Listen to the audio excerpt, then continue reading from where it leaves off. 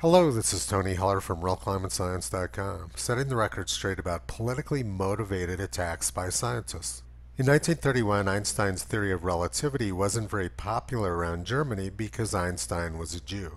So 100 of Germany's top scientists, including two Nobel Prize winners in physics, wrote a letter attacking Einstein's theory of relativity. They said that the theory of relativity was Jewish science and was at odds with Aryan physics. The German government sponsored conferences and book burnings to denounce Einstein and his theories.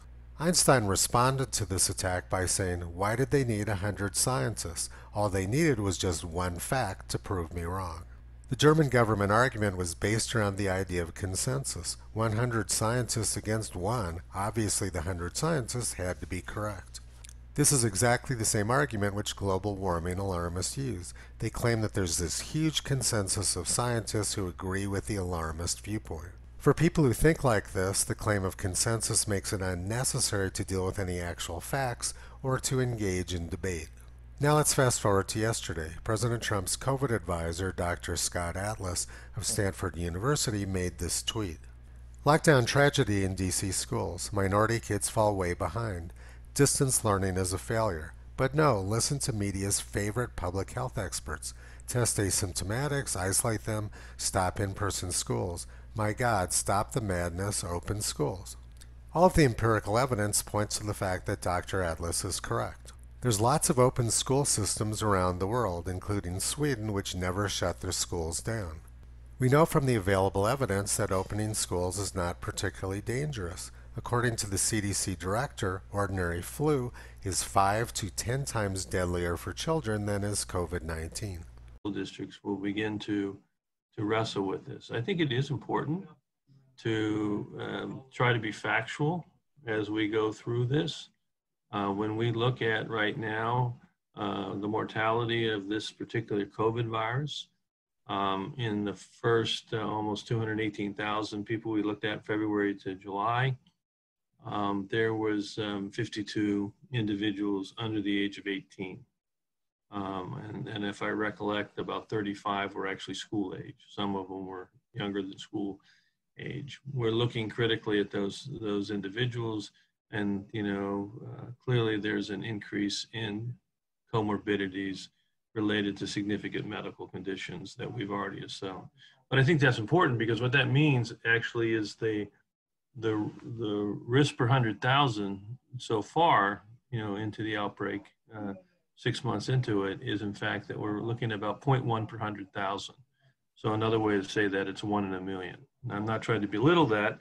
I'm just trying to make sure we look at it proportional, because if you do the same thing for influenza deaths for school-age children over the last 5 years, they're anywhere from 5 to 10 times greater. So I want people to understand the risk properly as they make that decision.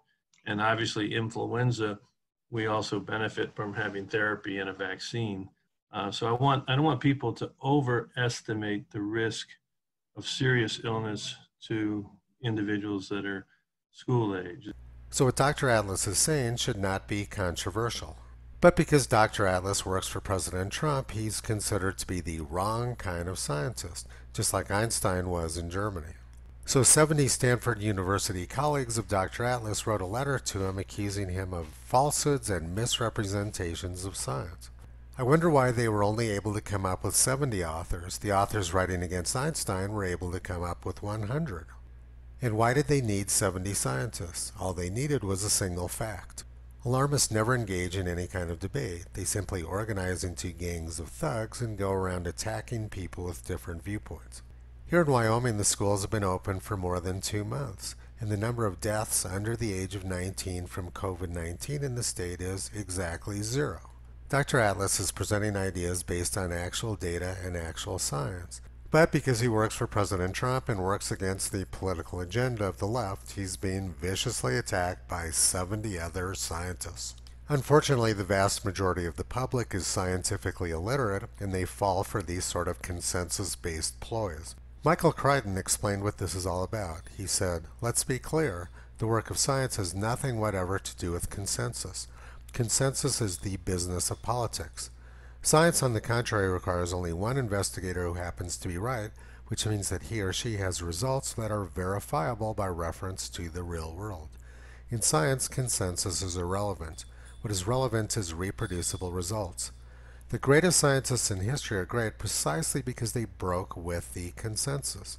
There's no such thing as consensus science. If it's consensus, it isn't science. If it's science, it isn't consensus. Period. 500 years ago, Galileo said, "In questions of science, the authority of 1,000 isn't worth the humble reasoning of a single individual." People imagine that because we live in an information age, human nature has changed, but it hasn't. Government and academia still treat heretic scientists just as badly as they did 500 years ago. Toto has been pulling back the curtain on this sort of junk science for over a decade.